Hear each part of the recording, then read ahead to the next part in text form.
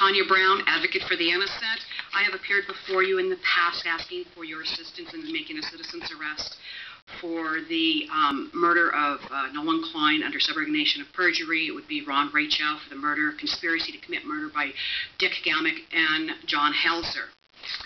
I have attached and provided you and the public with some documents. One of the documents is the motion for discovery. This document shows that Ron Rachel intentionally defied a court order and withheld the evidence that sent an innocent man to prison. His handwritten notes on this document shows he had no intention of turning over anything. I have provided you a writ of mandamus that outlines the discovery of what happened in 2009 when Judge Brent Adams ordered Dick Gamick to turn over all the evidence in this case, and then this document showing the handwritten notes was discovered. This writ of mandamus details from the beginning, from 1988 up until 2010, which Mr. Liparelli represented the DA's office and didn't disclose to you, which he should have.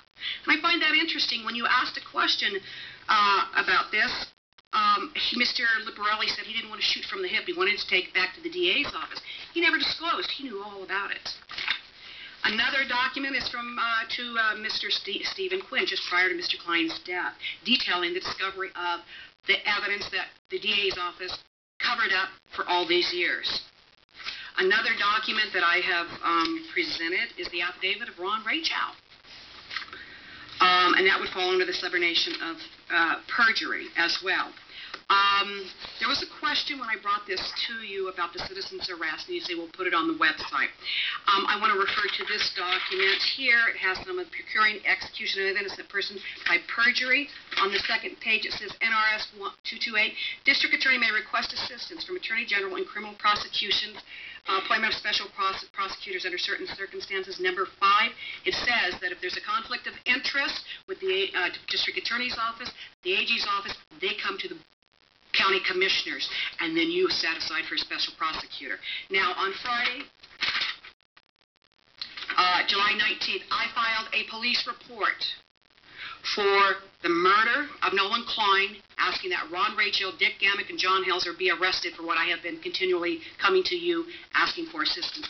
They have accepted my complaint, which now means it is now going to be turned over to the District Attorney's office. Now, I want to refresh your memory about a woman who had come in here before, about a woman who had been on the bus, worked for the county, was beaten up, and it was at the DA's office. You stepped in to intervene to find out what was happening with that case. I'm asking that you do the same here, because otherwise it's under conspiracy to conceal a crime, crimes against public justice, and you're culpable. Thank you.